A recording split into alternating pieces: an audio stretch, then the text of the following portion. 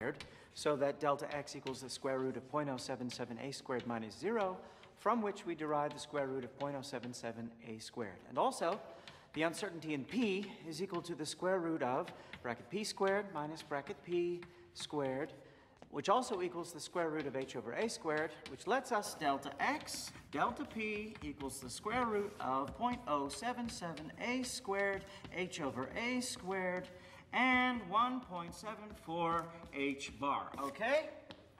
The uncertainty principle. It proves we can't ever really know what's going on.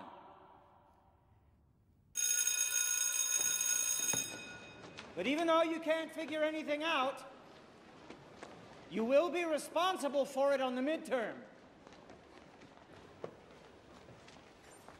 Did you follow that? Of course. Except that I know what's going on. How do you explain?